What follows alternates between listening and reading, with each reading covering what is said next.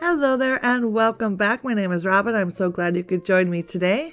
With this busy Thanksgiving week upon us, I thought I would take a few moments to share with you some of the projects I've been working on and a few areas of the house that I have changed up in the past couple months since I haven't been posting very much lately.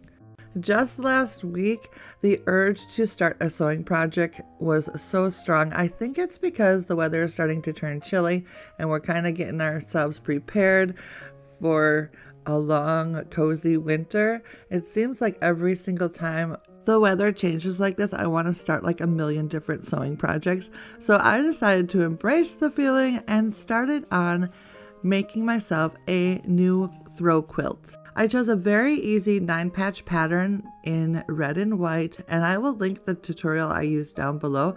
This is the easiest quilt block I've ever made, and it went together so quickly. I just love the classic design. I still need to add some binding around the outside, and then I will most likely do some hand stitching on the empty blocks, but I am loving how this turned out. I also had a chance to freshen up the entryway table using mostly thrifted items.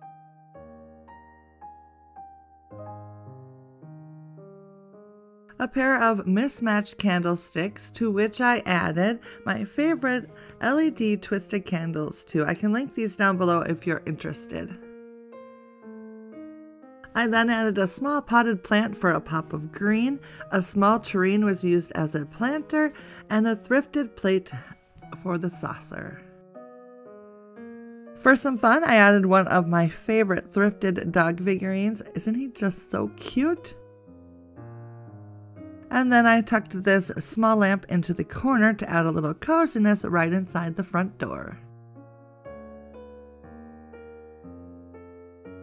Above the table, I kept this lovely mirror which I thrifted years ago. It has so many beautiful features and it's still one of my favorites. And to finish off the space, I added this newly thrifted chair which ended up being just the right size to tuck in next to the table. I love how this turned out, and only the candles and the plant were not thrifted, which I think is pretty amazing.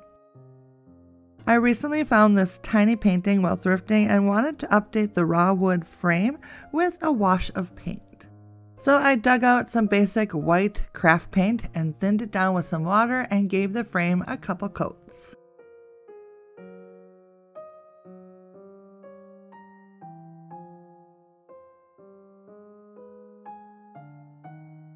And since I had the paint out already, I added a few coats to this thrifted oak frame as well, and I love that it kind of gives it a pickled finish, which I think is pretty cool. I added a small painting to a grouping I already put together in the living room quite a while ago, and I think it's a nice addition.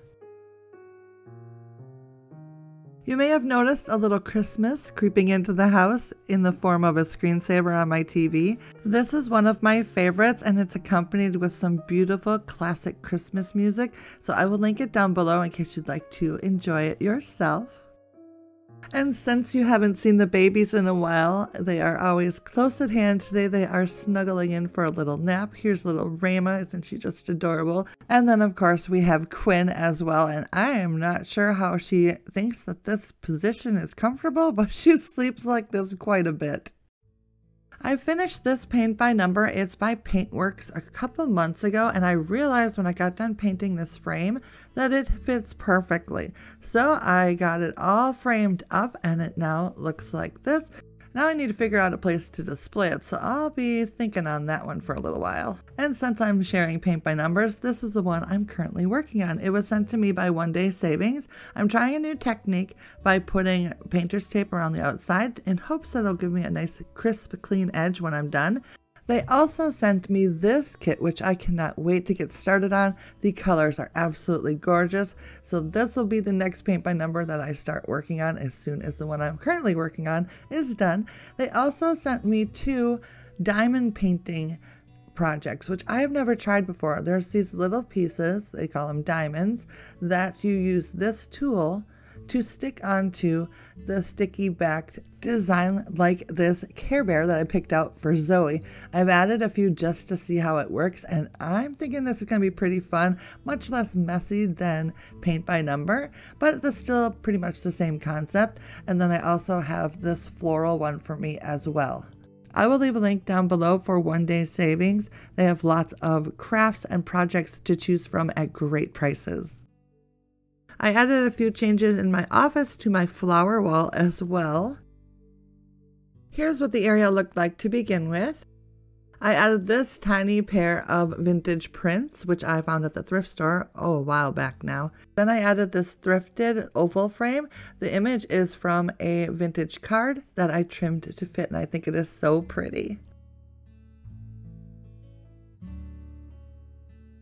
In the dining room, I removed the desk from the corner and replaced it with this beautiful thrifted chair. And then in the opposite corner on this small table, I removed the plant that had been there for the summer. I first added this beautiful thrifted lamp that I'm absolutely obsessed with. I think it is so gorgeous. And then for a quick and easy display, I added a brass easel that was from the thrift store and two of my favorite vintage prints. Aren't they fun? And they add so much character. So those are just a few of the projects I've been keeping myself busy with the last couple months while I have been sick. I hope you guys enjoyed seeing them. I would love to know what you think down in the comments. And of course, make sure to check out the description box for all the links that I mentioned in today's video. Have yourself a great day. Bye!